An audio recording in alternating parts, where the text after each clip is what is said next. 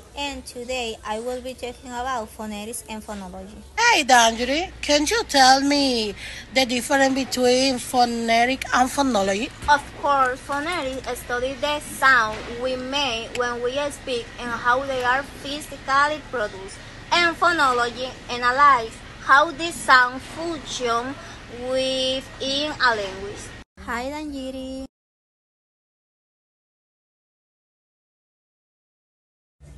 Can you tell me an example combining phonetic and phonology? Of course, combining example, the word butter.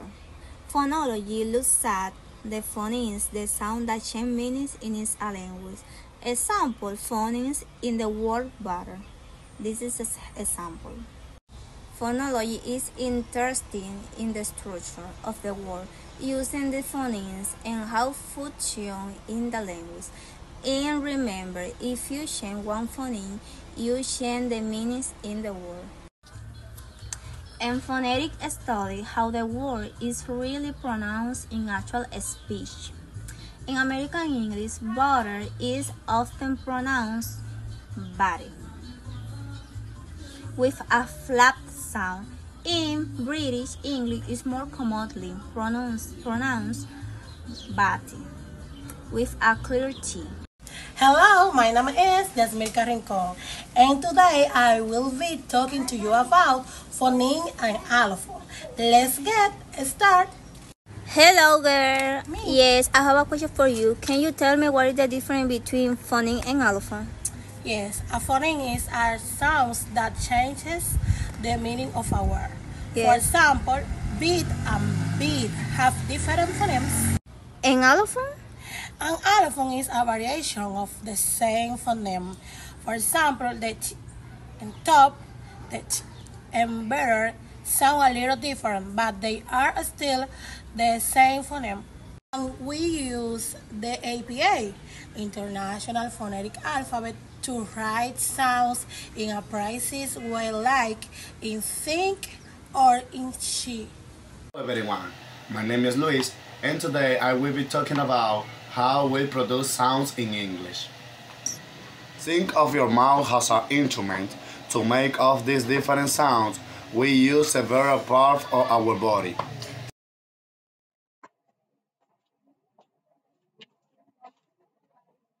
First, your low push are out, they are travel up through your vocal cord.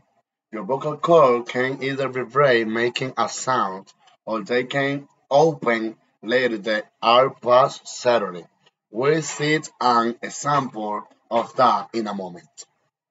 After the air pass the vocal cord is go through your mouth. This is where we use our articulator.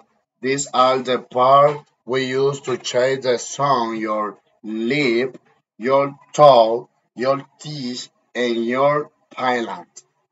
Let's look at my name is Luis. As an example, when you say the letter B, like in baby, your two lips come together to stop the airflow for a second. That's why we can it's a bilabial sound by four two bilabial for lip. Now let's talk about voicing. This whether your vocal cord are vibrating or not. This is a very important concept in English. A sound that vibrates is called a voice sound. A sound that doesn't vibrate is called voiceless. Let's try impediment. Place your hands on your throat. Now say the sound S like in C. C. Do you feel any vibration, right? See, if your answer is no, that is right because that is called voiceless sound. Voiceless sound. Any vibration and the word like in Z. Z, Z, Z, Z, Z, Z. Now say the sound Z, Z, like in Z. Z, Z. Can you feel the vibration in your throat? Yes, it is. That's a voice sound. A voice sound. What is really interesting is that we use the start same mouth position for both S and Z. The only difference that with C we are replacing our vocal cord. That's happened with many pairs of sound in English. So remember to produce sounds we need air from our lungs. We decide if you want to vibrate our vocal cord and then we use our lid, toggle and T to share the final sound. The final sound. Remember? And that's it. Now you know the basic of how we produce sound in English. Thank you. My name is Maria Paula. I will be talking the difference between the vowels and consonants. There are 21 consonants and 5 vowels in English alphabet. The sounds in English are divided into vowels and consonants. Vowels are produced when air freely escapes. They are A, E, I, O, U. Maria, what is the consonant? Consonants, on the other hand, are stressed.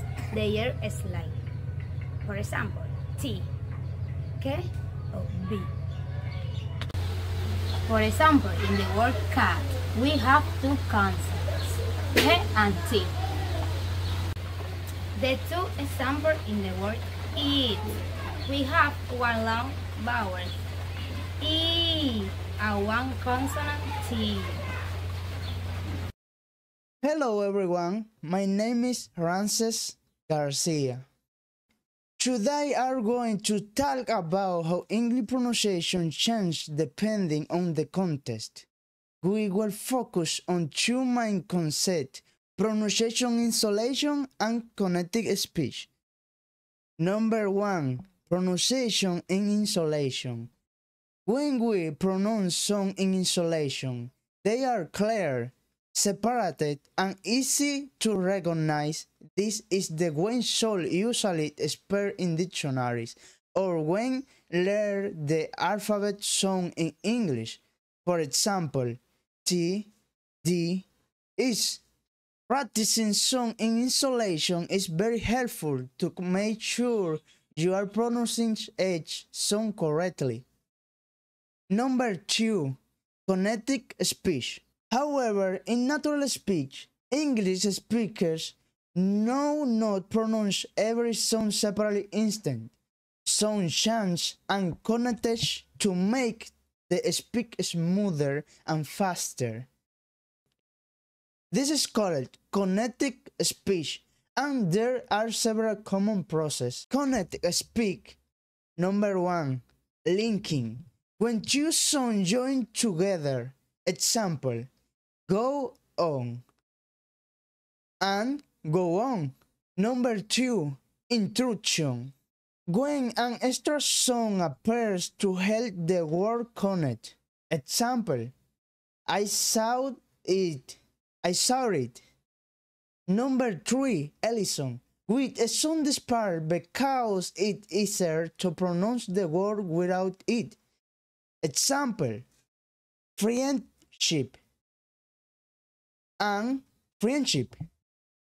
And the last one, assimilation. When one sound changes to become more like the next sound. Example, good girl and good girl. This process happens naturally in everyday speech, and they are the reason why English sometimes sounds different from what we see written. By practicing both pronunciation and insolation and phonetic speech, you will improve your clarity and also sound more fluent and natural when speaking English. Give like, comment, share. If you like the video, subscribe. Thank you for watching the video.